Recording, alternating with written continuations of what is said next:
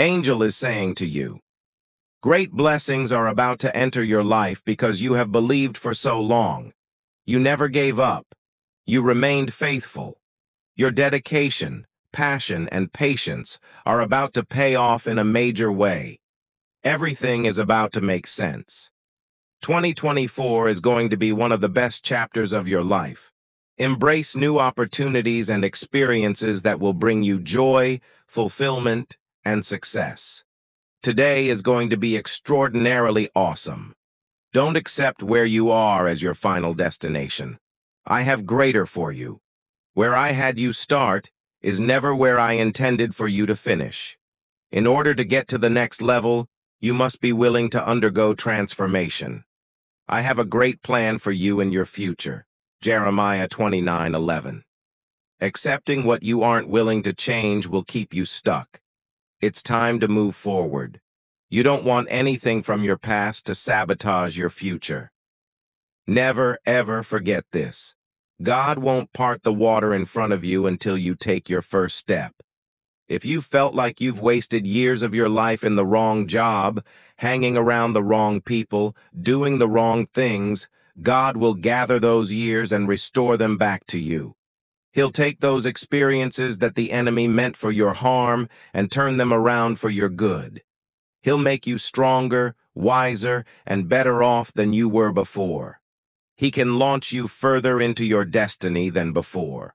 Be encouraged today because with God, all things are possible and nothing is ever wasted. Step back today. Thank God for His masterful sovereignty. You're not an accident. You're here for a meaningful God-given reason. Your worst moments of failure don't define you. Failure is not who you are. We all deny, crumble, and give up. But that never means it's over. God is a wonderful Father who will repeatedly pick you up and share His life with you. Despite the things you've done, you're never too far gone for Jesus to restore you and set you on the right path. He loves you too much to leave you where you are. He's always got more for you. Don't repay evil for evil. Don't retaliate with insults when people insult you. Instead, pay them back with a blessing. That is what God has called you to do, and He will grant you His blessing. For the scriptures say, if you want to enjoy life and see many happy days, keep your tongue from speaking evil and your lips from telling lies. Turn away from evil and do good. Search for peace and work to maintain it. The eyes of the Lord watch over those who do right, and His ears are open to their prayers. But the Lord turns His face against those who do evil. Peter 3:9-12 NLT 1. Heavenly Father, in times of struggle, I seek your breakthrough power. Your word declares in Isaiah 43:19, behold, I am doing a new thing. Now it springs forth. Do you not perceive it? I will make a way in the wilderness and rivers in the desert. Grant me eyes to see the new paths you're paving and the courage to follow your lead. In Jesus' name, amen. Heavenly Father, when I face obstacles, strengthen my faith in your promises. Your word in Mark 11:24 reassures me. Therefore I tell you, whatever you ask in prayer, believe that you have received it, and it will be yours. Help me trust that you are faithful to fulfill your word and that breakthrough is within reach. In Jesus' name, amen. Heavenly Father, when doubts assail me, let your peace guard my heart. As Philippians 4:6-7 teaches, do not be anxious about anything, but in everything by prayer and supplication with thanksgiving, let your requests be made known to God. And the peace of God, which surpasses all understanding, will guard your hearts and your minds in Christ Jesus. May your peace reign in my heart as I seek breakthrough. In Jesus' name, amen. Being on a broken planet means you will never outgrow temptation. But it's important to remember that it's not a sin to be tempted.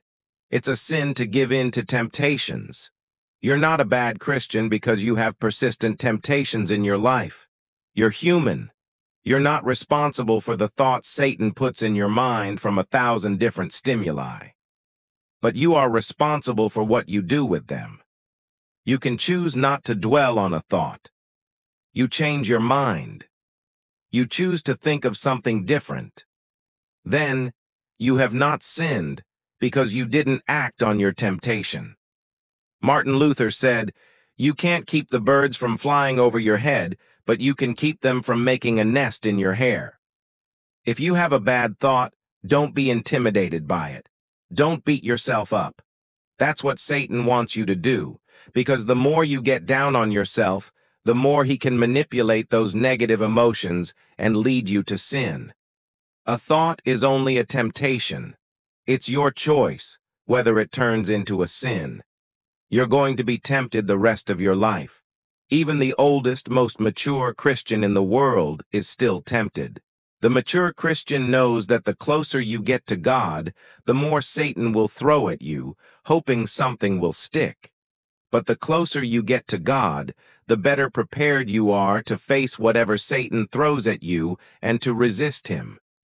Don't be intimidated by Satan. As a Christian, you've got the Holy Spirit's power in you. You've got God's Word to give you truth. You've got Jesus to cry out to. You've got everything you need to overcome your temptations. My experience is not what makes redemption real. Redemption is reality. Redemption has no real meaning for me until it is worked out through my conscious life. When I am born again, the Spirit of God takes me beyond myself and my experiences and identifies me with Jesus Christ.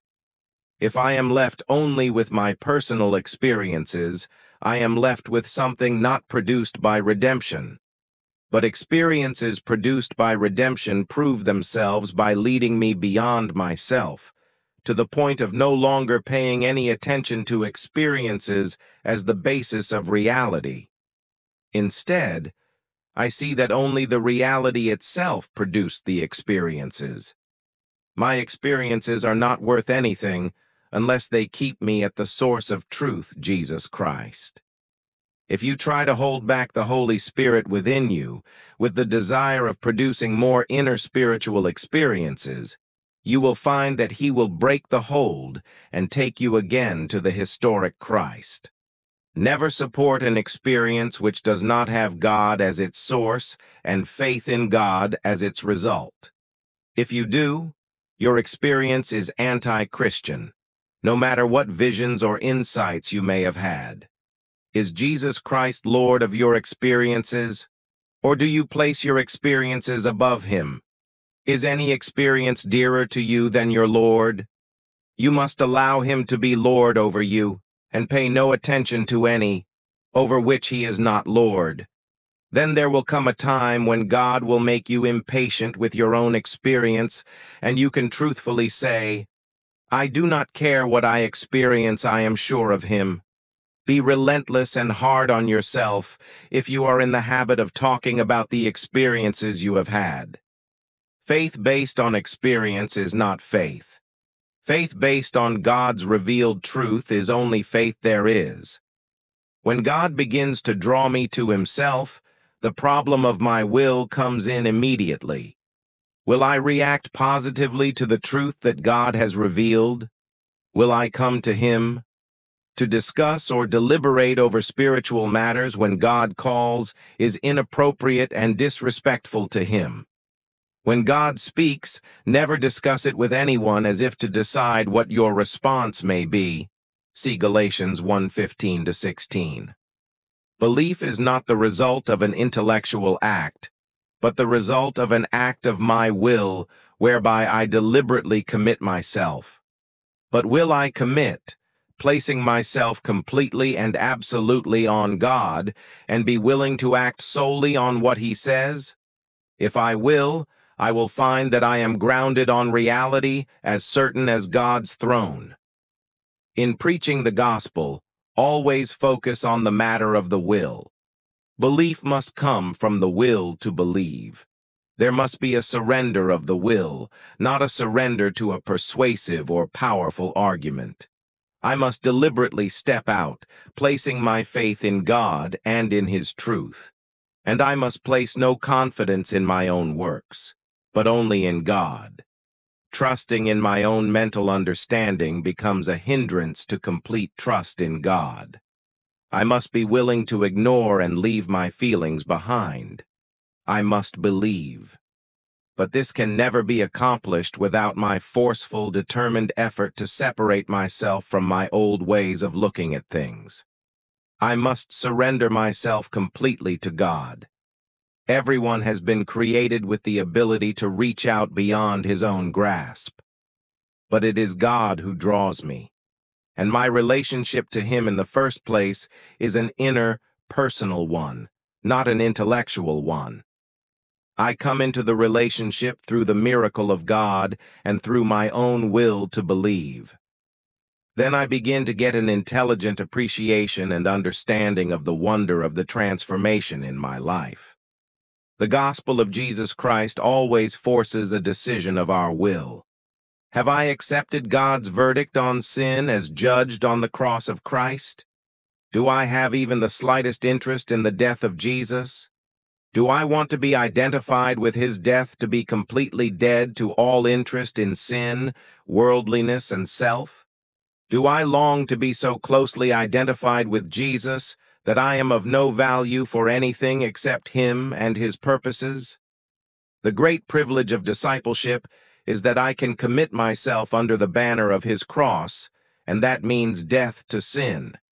You must get along with Jesus, and either decide to tell Him that you do not want sin to die out in you, or that at any cost you want to be identified with His death.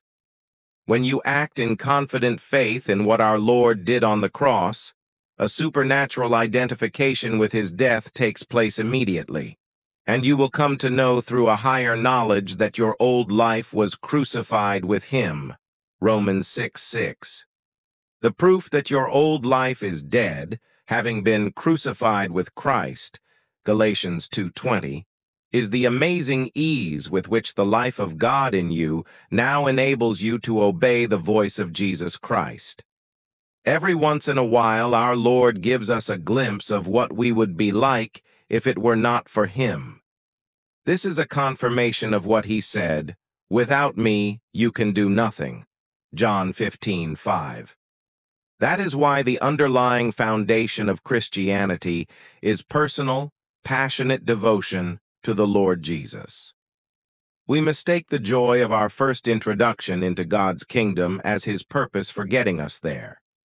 Yet God's purpose in getting us into His kingdom is that we may realize all that identification with Jesus Christ means, His birth in history.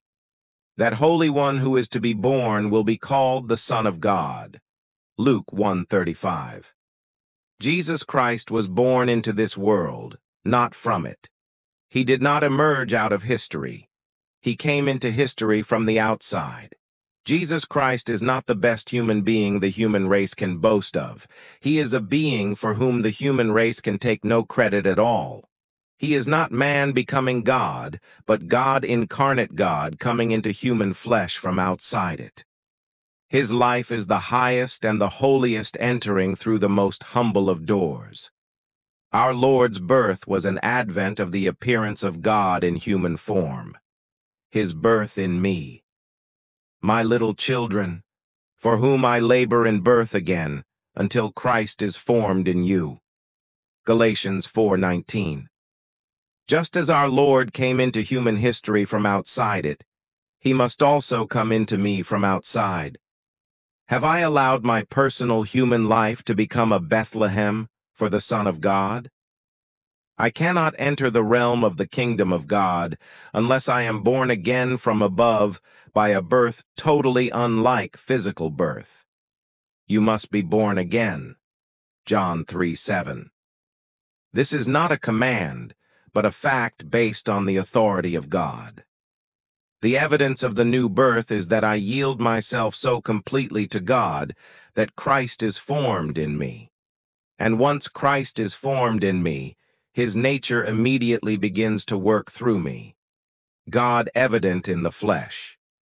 This is what is made so possible for you and for me through the redemption of man by Jesus Christ.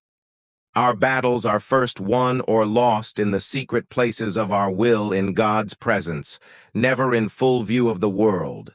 The Spirit of God seizes me, and I am compelled to get alone with God and fight the battle before Him. Until I do this, I will lose every time. The battle may take 1 minute or 1 year, but that will depend on me, not God. However long it takes, I must wrestle with it alone before God, and I must resolve to go through the hell of renunciation or rejection before Him. Nothing has any power over someone who has fought the battle before God and won there. I should never say, I will wait until I get into difficult circumstances, and then I'll put God to the test. Trying to do that will not work. I must first get the issue settled between God and myself in the secret places of my soul, where no one else can interfere. Then I can go ahead, knowing with certainty that the battle is won. Lose it there, and calamity, disaster, and defeat before the world are as sure as the laws of God. The reason the battle is lost is that I fight it first in the external world. Get alone with God, do battle before Him, and settle the matter once and for all. In dealing with other people, our stance should always be to drive them toward making a decision of their will. That is how surrendering to God begins. Not often, but every once in a while, God brings us to a major turning point, a great crossroads in our life. From that point, we either go toward a more and more slow, lazy, and useless Christian life, or we become more and more on fire, giving our utmost for His highest, our best for His glory. These words of our Lord refer to our initial conversion, but we should continue to turn to God as children, being converted every day of our lives. If we trust in our own abilities instead of God's, we produce consequences for which God will hold us responsible. When God, through His sovereignty, brings us into new situations, we should make sure that our natural life submits to the spiritual, obeying the orders of the Spirit of God. Just because we have responded properly in the past is no guarantee that we will do so again. The response of the natural to the spiritual should be continuous conversion, but this is where we so often refuse to be obedient. No matter what our situation is, the Spirit of God remains unchanged and His salvation unaltered. But we must put on the new man. Ephesians 4:24. God holds us accountable every time we refuse to convert ourselves, and He sees our refusal as willful disobedience. Our natural life must not rule, God must rule in us. To refuse to be continuously converted puts a stumbling block in the growth of our spiritual life. There are areas of self-will in our lives where our pride pours contempt on the throne of God and says, I won't submit. We deify our independence and self-will and call them by the wrong name. What God sees as stubborn weakness, we call strength. There are whole areas of our lives that have not yet been brought into submission, and this can only be done by this continuous conversion. Slowly but surely we can claim the whole territory for the Spirit of God. Subscribe to our channel to help us reach 2,000 subscribers. Share this video to your loved ones. Donate us, super thanks to support us. Type Amen to affirm. Thanks for watching.